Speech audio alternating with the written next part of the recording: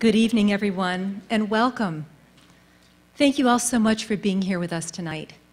My name is Sandra de Castro Buffington, and I'm Director of Hollywood Health and Society, a program of the USC Annenberg Norman Lear Center.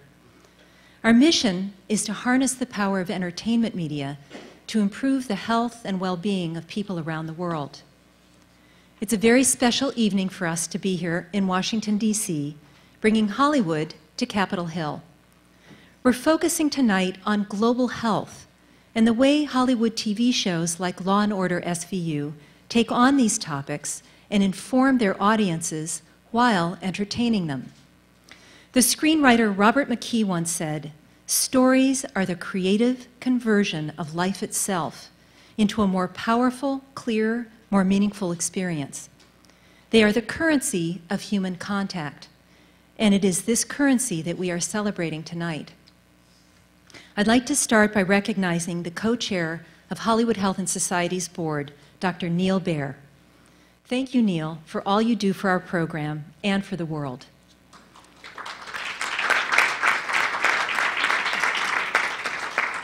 I'd also like to thank Courtney Singer, my colleague at Hollywood Health and Society, and Jean Brodeur and Jennifer Grodsky of the USC Office of Federal Relations for their contributions to this wonderful evening.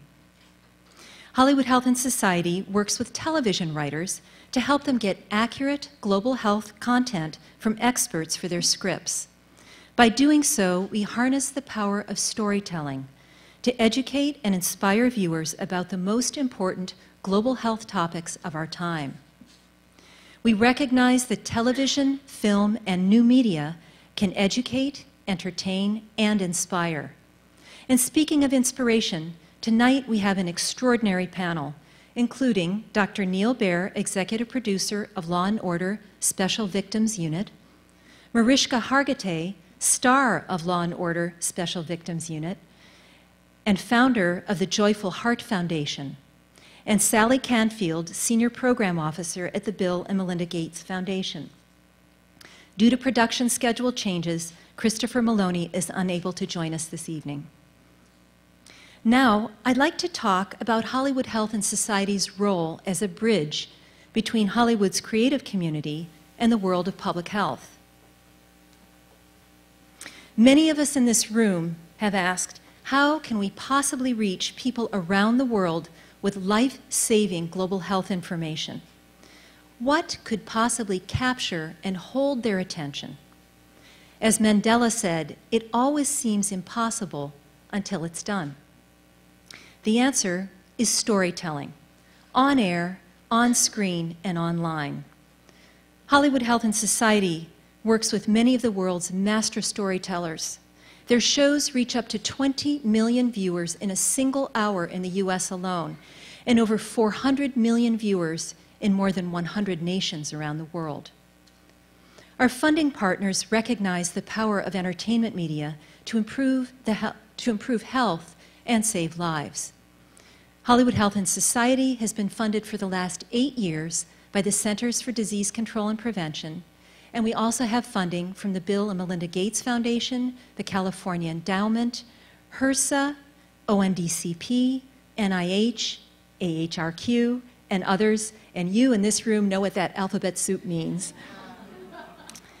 According to the 2005 Health Style Survey, nearly 2/3 of regular viewers of television reported that they learned something new about a disease or how to prevent it from dramas and comedies, and nearly 1/3 of those viewers took action on what they learned.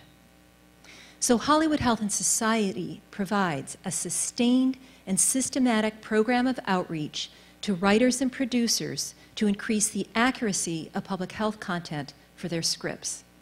And we measure the impact of those TV health storylines on viewers. So let's take a look at an example. This is an example from ABC's Grey's Anatomy. Both Hollywood Health and Society and the Kaiser Family Foundation consulted on this episode entitled Piece of My Heart. This clip is about preventing mother-to-child transmission of HIV. Sorry that took so long. Congratulations, you're pregnant. You're sure? It's a big day for pregnant ladies. Pregnant ladies everywhere I turn. It's weird. So I'm only supposed to give you a couple of these, but this is like a month's supply of prenatal vitamins, samples. They're free. No, we need to schedule an abortion. Okay. I'm sorry. I'm sorry. I'm so sorry. I don't mean to intrude, but you might want to sit with this for a few days before you make your decision. There's no decision to make. I'm HIV positive. I knew it. You disapprove.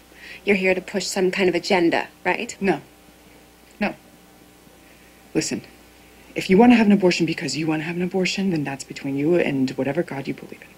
But if you want to have an abortion because you think that's what medicine is telling you to do, then that's between you and me. I was ineffectual.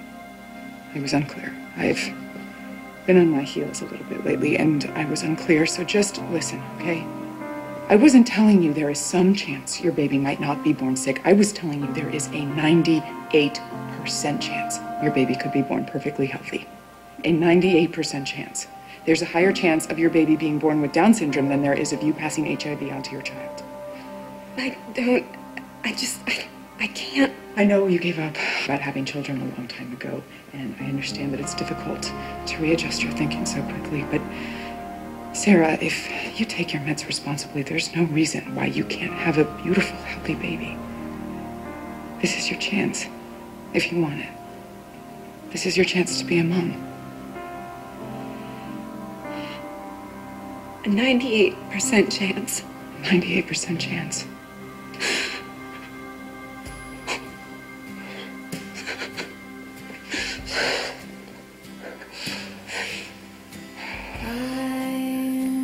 Thank you.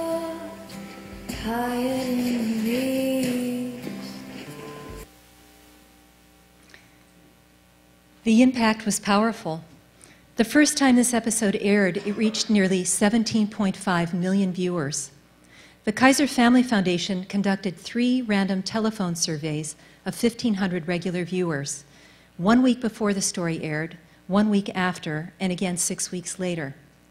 The question was asked, as far as you know, if a woman who is HIV positive becomes pregnant and receives the proper treatment, what is the chance that she will give birth to a healthy baby that is a baby who is not infected with HIV? The correct answer was greater than a 90% chance. Before the episode aired, only 15% of viewers got the answer right. The week after the episode aired, 61% of viewers got the correct response. 6 weeks later, 45% remembered the information correctly. This means that from baseline to 6 weeks later, there was a 300% increase in knowledge, and that 8 million viewers learned this information for the first time. So we work with most of the major scripted shows in Hollywood, including dramas, comedies, Spanish-language telenovelas, children's programming, and more. And we recognize exemplary TV health storylines at our annual Sentinel for Health Awards ceremony at the Writers Guild of America West. And you can see Neal is moderating. Well, I guess you can't see him now. Well, now I'd like to introduce our panelists for the evening, starting with a Sentinel for Health Award winner, Dr. Neal Baer. Dr. Baer is a Harvard-trained physician, a pediatrician, and former executive producer of the Emmy Award-winning series ER. He is currently executive producer of Law & Order SVU. Dr. Baer has also somehow found the time to mentor a teenager in Mozambique who is orphaned by HIV/AIDS. The boy's name is Alcides Soares, and Dr. Baer and movie director Chris Sala gave Alcides a video camera and taught him how to shoot. The result is a stunning documentary film called Home is Where You Find It, and we'll show you clips shortly.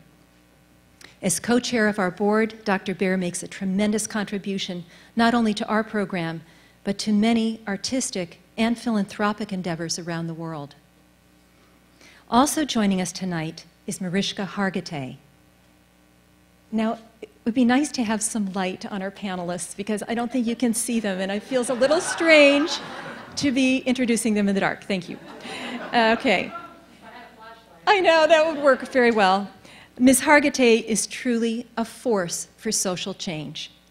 She has played Detective Olivia Benson on Law & Order SVU for 11 years.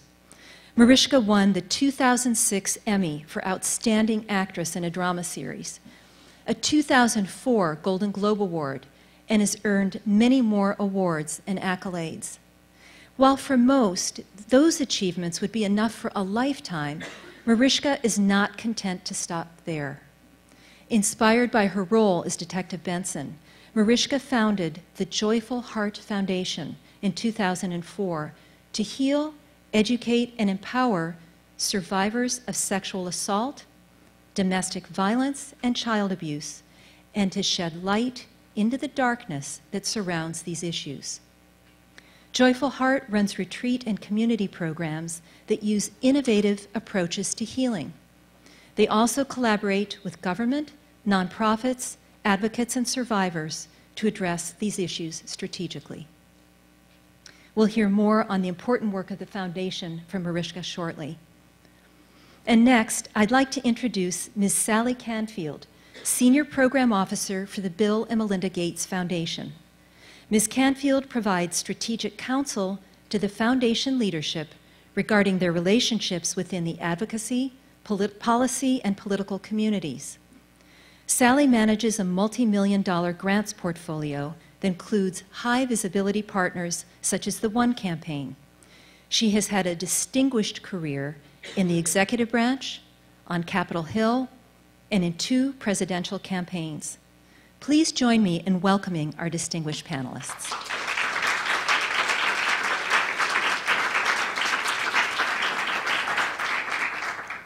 And now, I'd like to give the floor to Dr. Neal Baer. Now, Neal, you are a showrunner on a hugely successful TV series, a filmmaker, and a medical doctor. You have applied your integrity, knowledge, and skills to something rare, to addressing global health in film and television.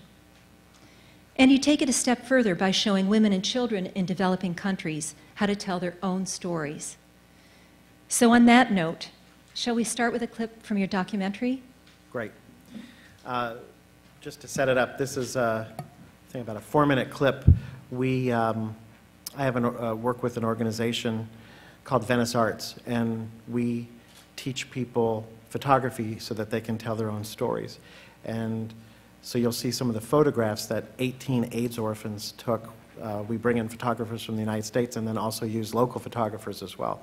And then when we leave, we establish a photographic institute wherever we've been so that the young people, we also did it with mothers who are HIV positive in Cape Town, South Africa as well, so that they could tell their own stories. Because in the past, documentarians and photojournalists have been outsiders and gone in and taken pictures and told stories and then left. And that leaves still the side of the story of those who are the insiders. So by giving people cameras, and in this case a movie camera that actually Mariska and Chris bought for us, we're able to help people tell their own stories as well, which adds more complexity and more layers to the story.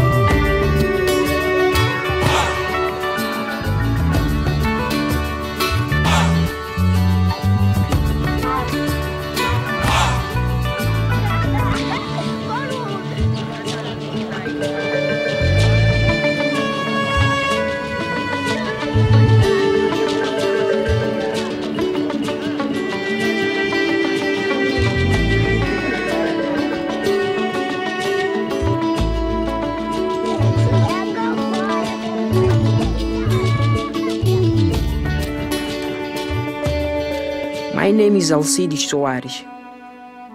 I made this film. I'm 16 and I am an orphan. My father and my mother died of AIDS. I have a younger sister who lives nearby, and I have a little brother. I don't know where he is. My dream is to find my brother. I'm lucky to have Vovó. She took me in after everything happened. I cook and I clean and I push her to church every day. And she gave me a place to live. It's 1.5 miles to church. Some photographers from America came to Reencontro. They gave us cameras and they taught us how to take photographs of our lives. My friends took all of these pictures.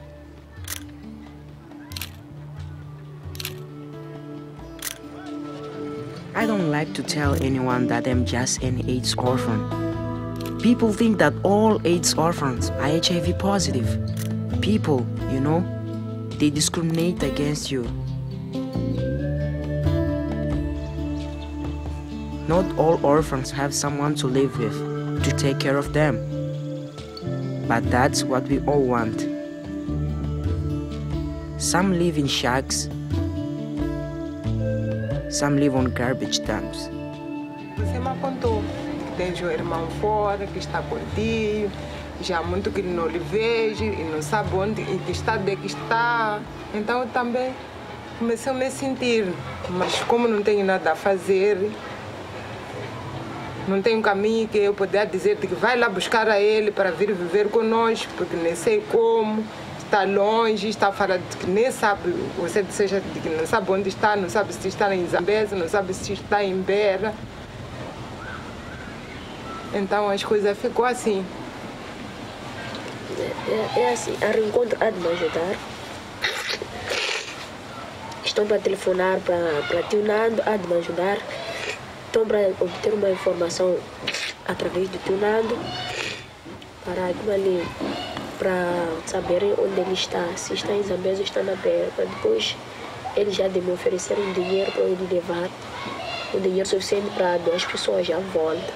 Agradecia, então, se for assim, eu também agradecia. Para estar perto dele, não é?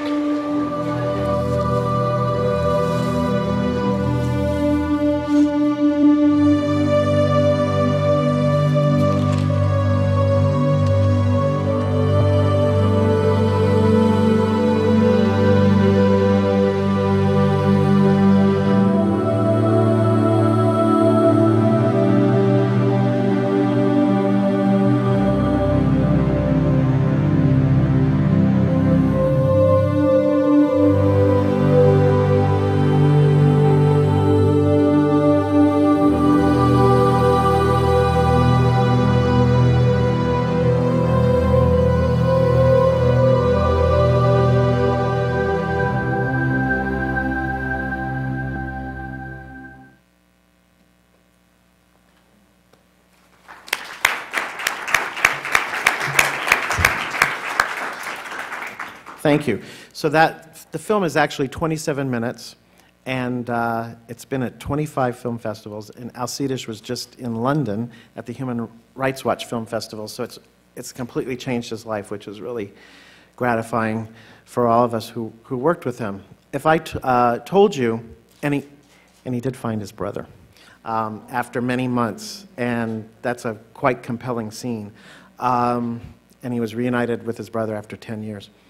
So if I told you that there are between 14 and 20 AIDS orphans in Africa, or that there are 300,000 children, maybe 320,000 children who are getting ARVs, antiretrovirals, in Africa for the treatment of HIV/AIDS, or that there are 430,000 new infections of HIV in children every year, or if I told you there are 21 2.1 million people, children, that is, who are infected with HIV. It's hard to fathom those numbers. What does it mean 2.1 million children have HIV? What does it mean that there are 15 million kids? There are 4 or 5 Los Angeleses filled with AIDS orphans, kids who won't have parents telling them good night, children who are, as Alcide said, often, not always, some live with extended families, fortunately, but there are no foster homes per se in Africa, or there are some orphanages, but there's not a system like there is in the United States. You don't see that kind of problem in the U.S. If I tell you all those numbers, which are the best numbers we have from UNAIDS, it's hard to fathom those numbers. It's hard to really put in our heads. Somehow we're not structured neurologically to understand what that means. I don't really know what it means that 2.1 million children have HIV or AIDS.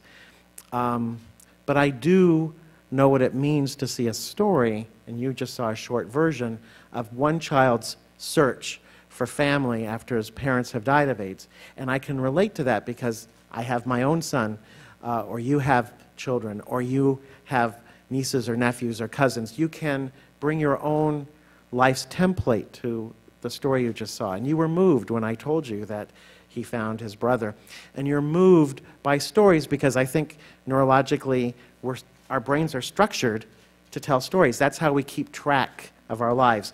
If we lose the ability to tell stories, as we do if we have Alzheimer's, say, then we're in a complete state of flux. So storytelling, for me, is the power for change. And while statistics are important, so we know what we're working with, we feel in Los Angeles, where we write the show, and in New York, where we make it, that the storytelling part is what can change the world. Because if you're moved by the stories that we tell, then we know that you often tell from research we've done, you tell others about it, or you go on the internet to learn more, or you Twitter, or you follow my Twitter, or you look at my bubble tweets, or you go to the links that I send you to find out about rape in Congo. And if we keep telling these stories that move us emotionally, then there's a chance that we'll influence Congress to deal with this problem of orphans and providing ARVs. You know, as an aside, ARVs really weren't available, antiretrovirals, in Africa till 2004. So, and only, I told you, about 300 some odd thousand children are getting them, so that leaves about 1.8 million who aren't. So that is a crisis. And so by telling stories, together we can then, I think, foment change, because we can tell our congresspeople and senators, and we can talk about it, and we can get involved in many ways. And the last thing I'll say is that with new media particularly, we've been very fortunate at NBC that we can connect our viewers in all kinds of ways to take action, because you're inspired. Once you see something, we want to get you before you lose that inspiration. And so if we can get you now to the internet, then we can give you all kinds of ways to take action, from reading different books to getting into writing senators and congresspeople who are particularly interested, to even going there. So for me, that's the power of storytelling. It's really the power of change, and for me, it's the greatest gift I have, because that I have and am able to share. So I feel so fortunate. Thank you, Neal. Sure.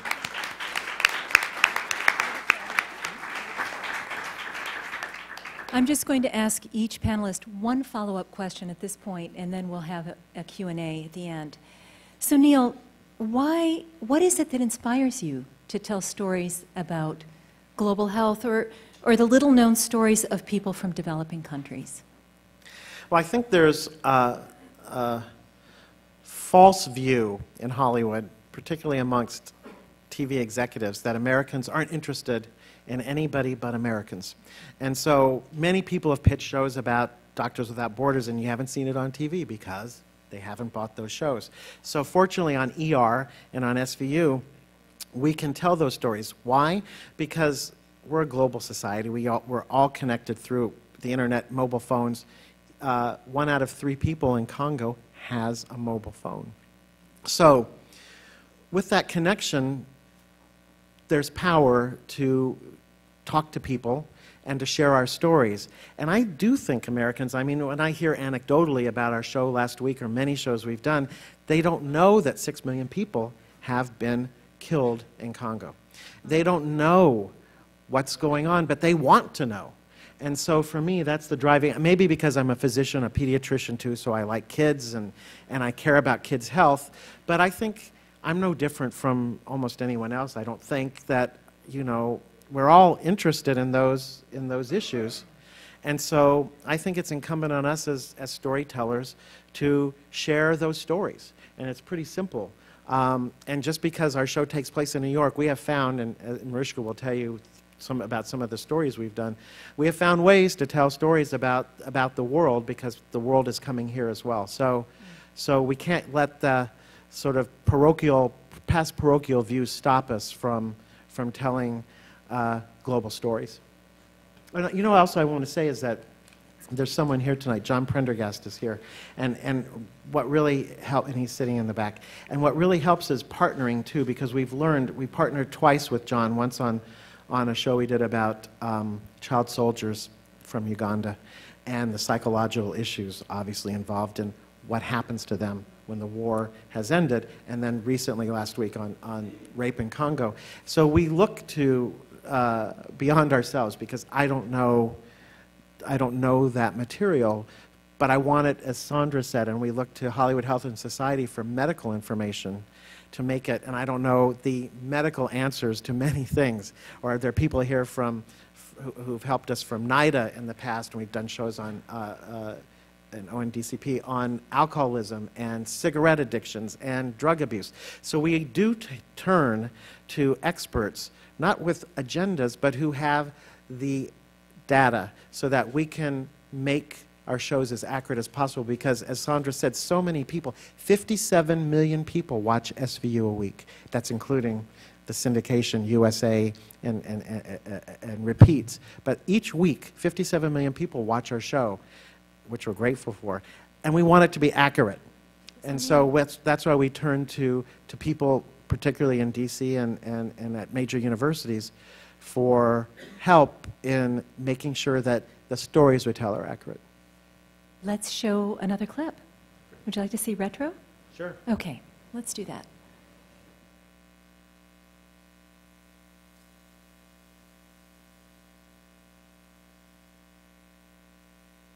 Yes, handles abandoned kids. What's happened to her is a crime.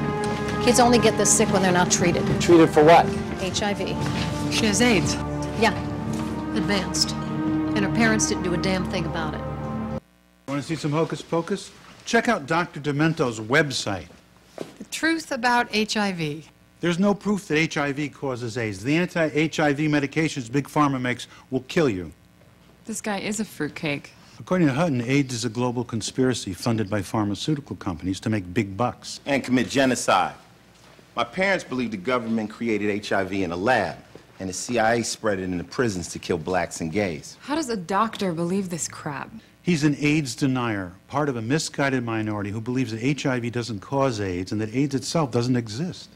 2/3 of the world's HIV-positive kids get infected during pregnancy or at birth from the mother. The rest acquire it during breastfeeding. Okay, so Susan could have passed the virus to Lisa either way. It's a shame. HIV-positive women in this country have a 98% chance of having a healthy baby if they take antiretrovirals during pregnancy and put the child on meds after birth. Which Susan probably didn't do because she thinks HIV is harmless. She put Lisa's life in danger by breastfeeding her and by withholding medication when Lisa got sick. And since any reasonable person knows HIV causes AIDS, that's criminally negligent homicide. HIV attacks the life-saving T cells that fight disease. The virus genetically mutates the host cell, turning it into an HIV factory, which makes more copies of the virus. Eventually, HIV kills T cells faster than the body can replenish them, destroying the immune system and causing AIDS. Dr. Warner, can you tell the jury how we know this? HIV has been isolated, photographed, cultured, and grown outside the human body.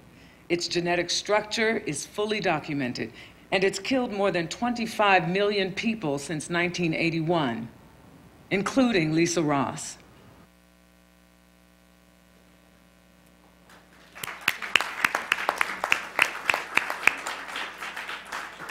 That clip, that show did not go over well. I gave a presentation in Paris about 2 years ago with the Aspen Institute. It did not go over well with the Gambian and South African contingent, but that was the point. And then there are many people in the United States who don't believe that HIV causes AIDS as well.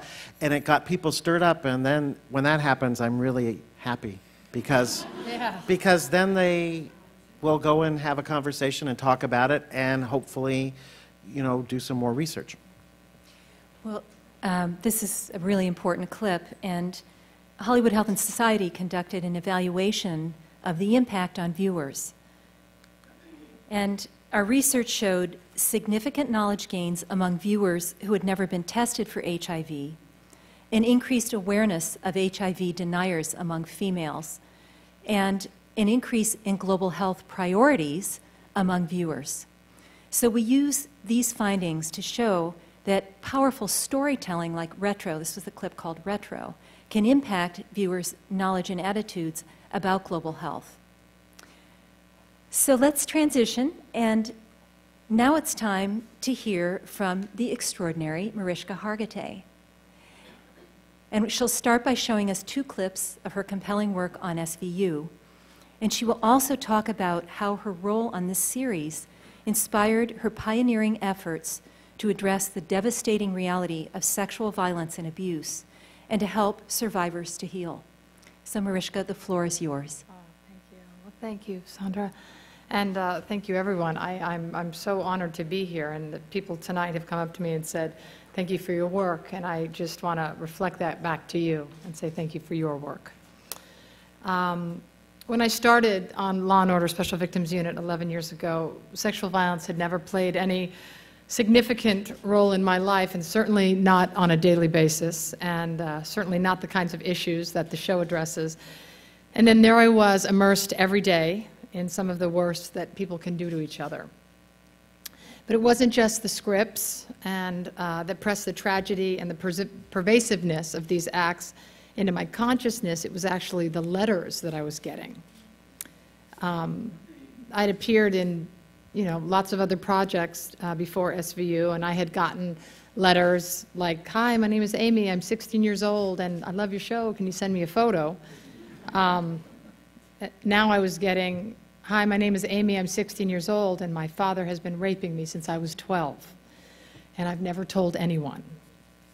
So I remember the breath sort of leaving my body as the first letter came, and I've gotten thousands of letters like that since. So, you know, the show operates in the world of fiction, and I'm fortunate that I can close my dressing room door and go home at the end of the day to comfort and safety. But the show's fiction are based in facts, and the facts are simply horrific. Nearly 1 billion women, that's 1 in 3 women worldwide, will be beaten, raped, and abused during her lifetime. Yet, around the world, women suffer in silence, ashamed, and alone. So every 2 minutes, someone in the United States is sexually assaulted. Rape and sexual assault have the lowest reporting, arrest, and prosecution rates of all violent crimes in the United States. Neal, who you've heard from, our brilliant Neal, and our brilliant team of writers have taken some of the darkest crime and the worst human suffering imaginable and brought them out of the shadows and placed them into the sharp light of primetime television and allowed us, as actors, to be the voice for victims. Please watch this portrayal of the experience of a courageous survivor in the aftermath of her assault.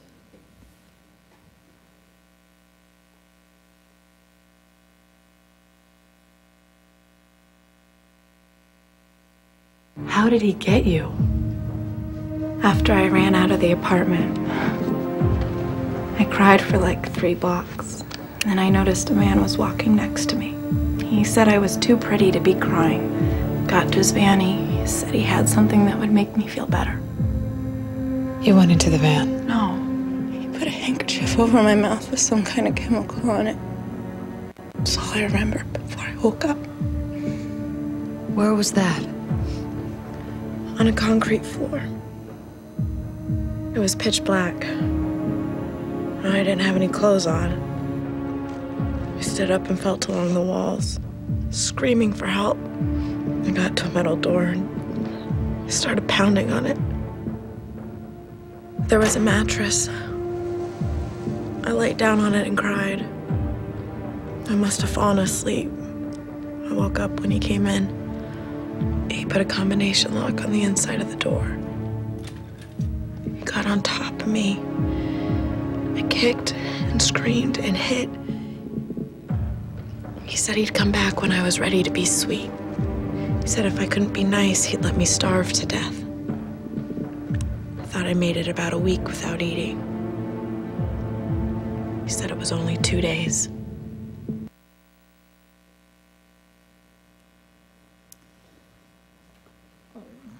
Every year, more than 200,000 courageous individuals report their rape to the police in the United States.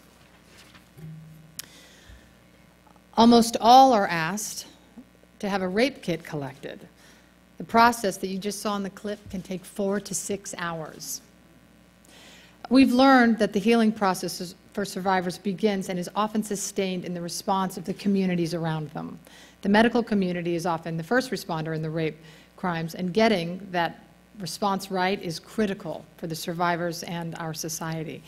So that is why I'm so proud to be working in partnership with the government and sexual assault advocates to educate medical professionals to ensure that they are ready and prepared and trained before the victim comes to the door, and not reading out loud the rape kit instructions for the first time as the victim is sitting on the table, which is an unfortunate reality that we are still hearing about today when survivors reach out to us. So our hope is that in educating the medical profession about sensitive and effective rape kit collection will lessen the trauma that the victim suffers, bring perpetrators of sexual violence to justice, and that journey toward healing can begin. The potential benefits of testing of the DNA evidence in the rape kits are enormous. It can identify an unknown perpetrator, it can confirm the presence to a known assailant, corroborate the victim's account of rape, and exonerate innocent suspects. National studies have shown that cases in which rape kit was collected, tested, and found to contain DNA evidence are more likely to move forward in the criminal justice system. For example, when New York City began to test every rape kit, the arrest rate for rape kits skyrocketed from 40% to 70% for reported cases. And conversely, untested rape kits typically represent a loss of justice for rape victims. And in the United States today, it is estimated that there are hundreds of thousands of untested rape kits sitting in police evidence storage facilities and crime labs across the country. So we're working in collaboration with the Department of Justice, Congress, law enforcement, advocates, and survivors to bring attention, funding, and new legislation to eliminate the backlog. So many of the fierce men and women who are fighting for justice of rape victims are in this room tonight, and for that I am so grateful. In April of last year, Nicholas Kristof wrote an editorial in the New York Times entitled, "Is Rape Serious?" Now, about the backlog of untested rape kits in police freezers around the country. He concluded the quote from Polly Poskin, an executive director at the Illinois Coalition Against Sexual Assault, quote, "If you've got stacks of evidence, physical evidence of a crime, and you're not doing everything you can with the evidence, then you must be making a decision that this isn't a very serious crime," end quote. So, you have my fierce commitment and ongoing support of Joyful Heart to continue to stand with all of you and do whatever it takes to bring justice and healing to survivors. Sexual violence is not only an epidemic in this country, as we all know. It knows no borders and touches every corner of the globe. When I was preparing to shoot the appropriately titled episode Hell, that Neal just told you about, in fall of 2009, I read and watched films about the atrocity being perpetrated in Congo, Uganda, and Sudan. I learned of gang rapes, internal mutilations, amputations, and rape as an instrument of war. I learned of women who had been raped so violently that they can no longer control their bowels. I learned of government, military, and social systems that not only fail to prosecute those committing these acts, but fail to condemn them, and worse still, harbor, protect, and sometimes include the perpetrators. I learned of hundreds of thousands of women imprisoned in silence of fear and shame. Let's take a look at a clip from a recent episode, one that I'm so proud of that just aired last week, called Witness.